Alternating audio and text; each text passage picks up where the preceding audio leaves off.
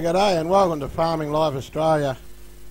Today I thought I'd make a video about my sawmill and things I've learnt since I've owned it. It's taught me a lot, and I just thought I'd share with you some of the things, mistakes and improvements, and just generally things to look out for that I've found out about since owning my mill. The other thing I will say right up front is I didn't have a lot of experience with swing mills before I bought this mill. I'd only had some experience as a helper with a well-known Australian brand of mill. I'd seen them at shows. I'd never seen one of these in real life, but after helping with the double rail mill for a couple of weeks, I decided it was just not for me. When I haven't used a mill for a while, I just like to make sure that the main beam is in alignment with the backstop that I use for my logs. If you look at that main beam and then down to the ground, you'll see there's a bit of 4x3 screwed on to use as a backstop for the logs. And it's important to me that that's parallel, so that when I cut through the log, I'm not cutting a huge amount one end and it's wind up with all tapered pieces of wood. You can see here I've moved the log over with the crowbar and the log's not parallel to the backstop, so I'm going to have to do something about that.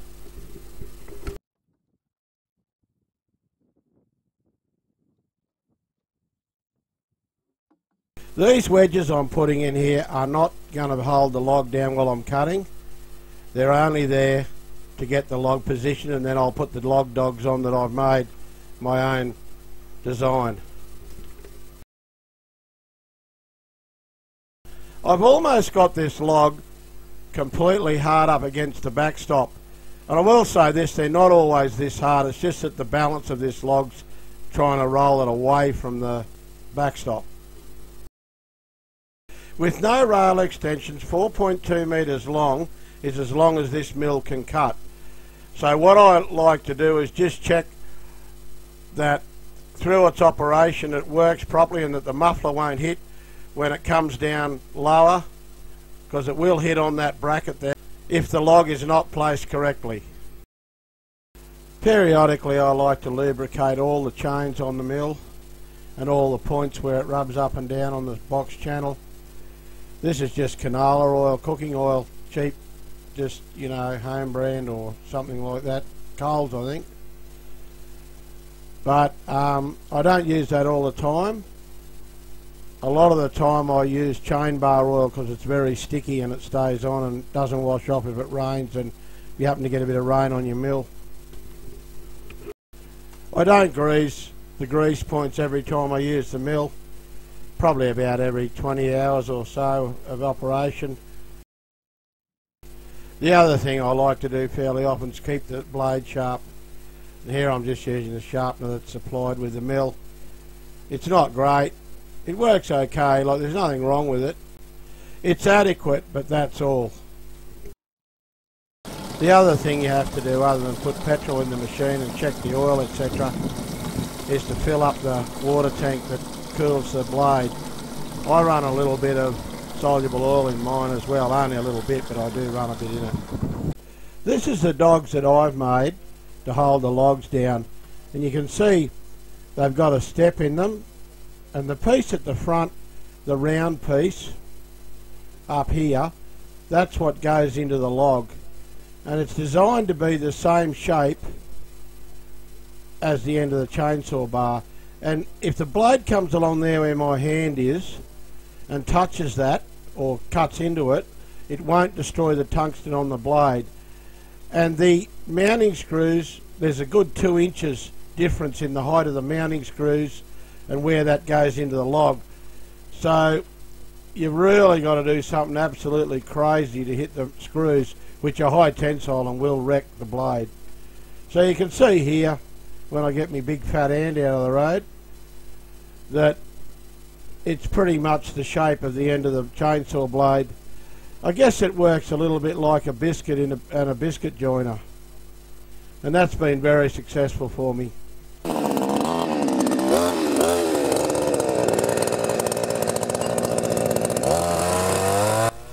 what I'm doing here is cutting a slot for the log dog to go in. Unfortunately, I should have thought a bit more about it. Camera angle, instead of seeing me back and ass, you would have been able to see what I'm doing.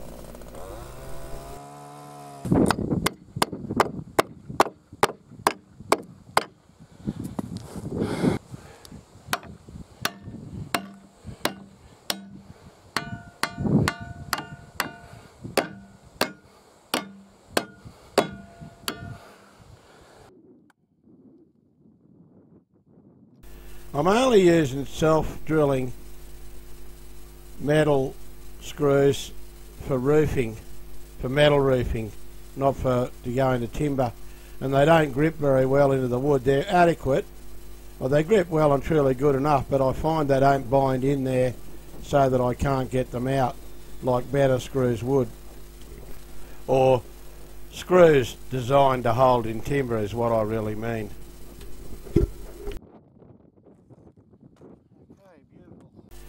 I've finished all my preparation now and I'm ready to saw.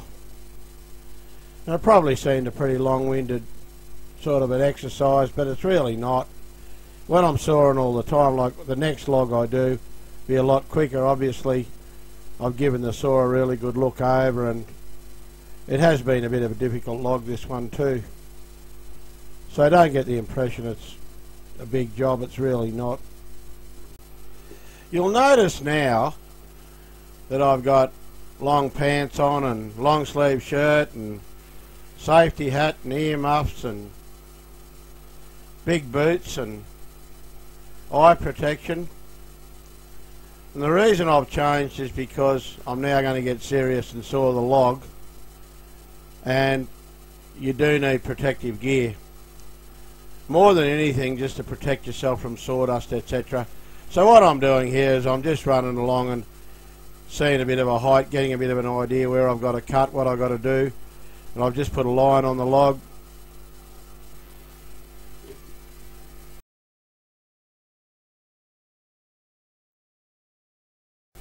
Here I'm just going to move the mill over towards the right hand side of your screen and reset the stop. And I'll do a cut, and that'll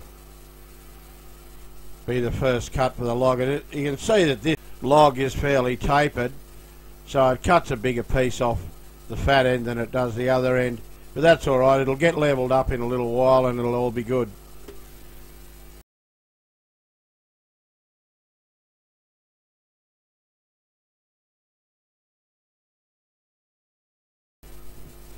The offcuts go straight into the firewood cutting rack, which is conveniently placed straight at the end at an angle to the log, so they can just come straight off the rubbish pieces and go into that rack.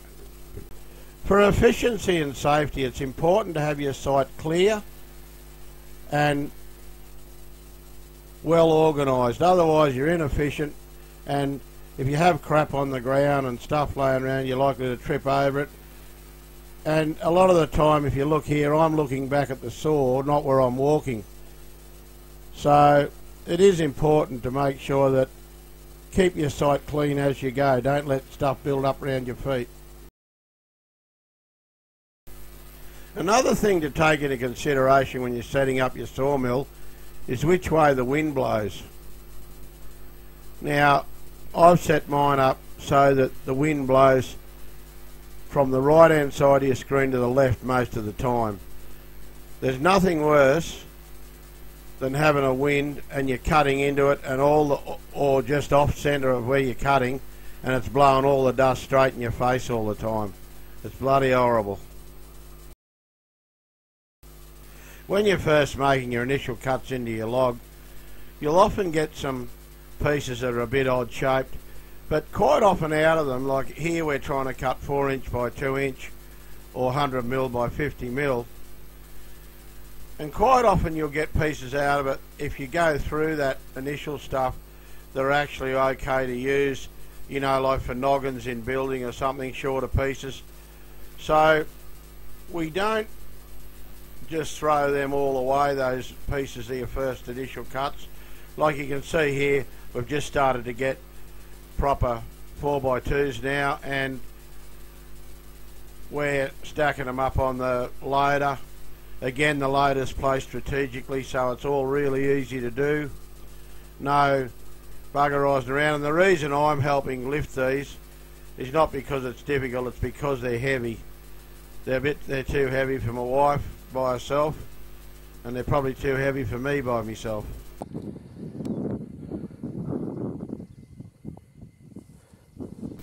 Here we've cut down and we've cut two layers of 4x2s off, and I'm just having a look at the log. You can see here we've got a good pile of timber. That probably took 15 minutes to saw that up. And here's the rack that we've got for cutting the firewood, and you can see that it all just lays in there, all the rubbish, and I cut the ends off first and then I cut in between each one of those uprights, and that gives me pieces for the fire. Here it is from another angle, and you can see the wood just comes off the saw and straight into the rack, gets cut up and taken up for the fire. Here I've drawn a rough drawing of my saw blade and the direction of rotation, and that bottom arrow is direction that you push the blade. In other words, you're pushing against the rotation. If you're going the other way, you're doing a climbing cut, and the problem with that is that it's trying to pull the saw into the workpiece all the time. Now, I'm not saying you absolutely can't do climbing cuts, but I don't like them. The saw tries to overpower you, so I always like to cut in the opposite direction of the direction of rotation of the blade. Another thing I've learned, this is when I'm adjusting the height of the mill, is to use battery drills on the gearbox on the top that actually does the work. It's a lot easier on you, and it's a lot better. The mill comes with handles. That's the last of the 4x2s cut out of this log, and I'm about buggered. It doesn't take long, but for me getting on a bit, it's a bit much. I need to automate the mill.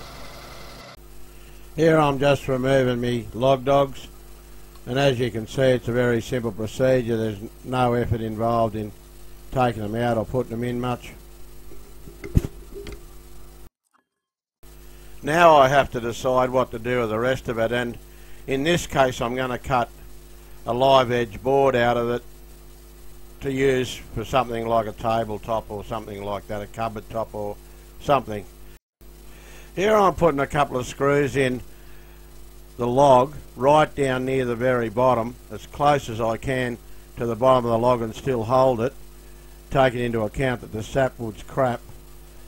And it's probably, the head of that screw is no more than ½ an inch above the baseline, so I'm going to cut a 2-inch board off it, or 1 3/4 actually. I want to wind up with 1.5 inches, so those screws will be a good inch below where I'm going to cut.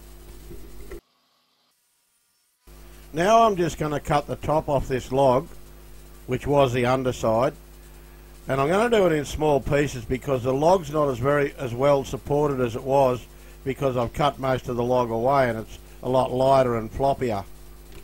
So here's the finished live edge board. Looks nice. I'll put that through the thicknesser now. Thanks a lot for watching this edition of Farming Life Australia. We'll catch you next time.